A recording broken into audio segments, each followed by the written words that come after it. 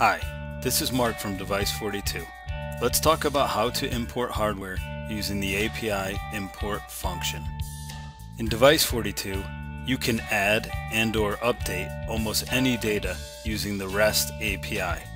This same functionality has been extended to enable the import of data via spreadsheets.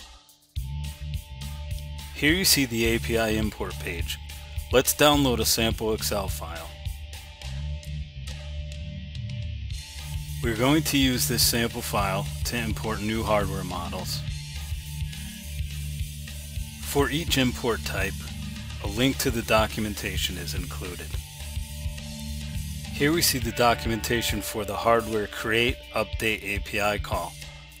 Name is the only required parameter. This is my existing data, which I will copy over to the sample sheet.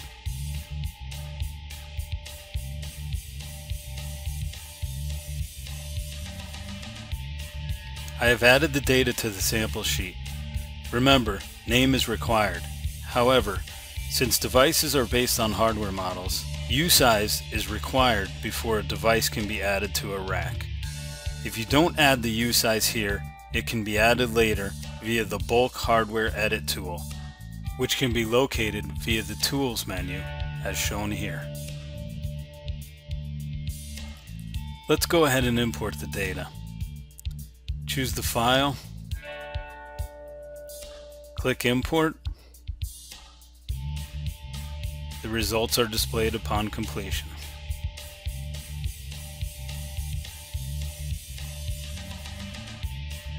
This concludes the API hardware import video. Thanks for watching.